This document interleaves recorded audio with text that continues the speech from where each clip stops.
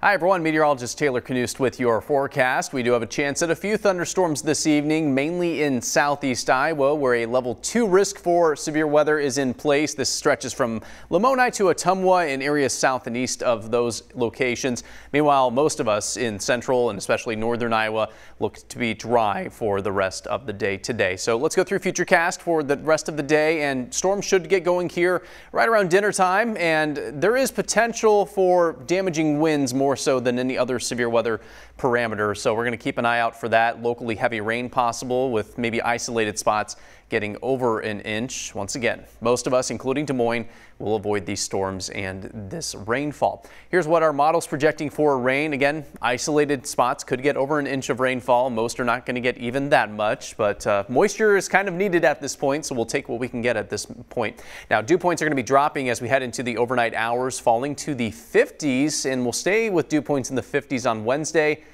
Basically, that means it's going to be a lot more comfortable tomorrow compared to what we have seen recently. It's going to be a refreshing break from the humidity. It's still going to be pretty warm, just not as hot as what we've seen the past few days. Your day planner for Wednesday in Des Moines showing temperatures topping out in the mid to upper 80s in most spots. 88 our forecast high on Wednesday in Des Moines, 89 in Grinnell, 87 in Ottumwa. We're back up to 90 on Thursday in Des Moines and Ames, 91 in Fort Dodge, and then on Friday, back to the mid and upper 80s to close out the work week. So we're avoiding the high heat for the next several days. Still plenty warm out there though.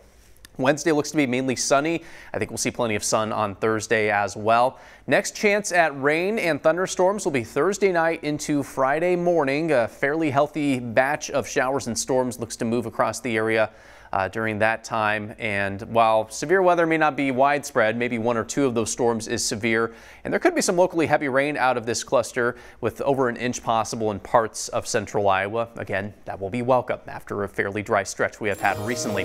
A few lingering showers and storms will be possible on Saturday, and then we trend drier for the first half of next week. Holt Plumbing and Heating 10-day forecast showing another push of cooler air coming.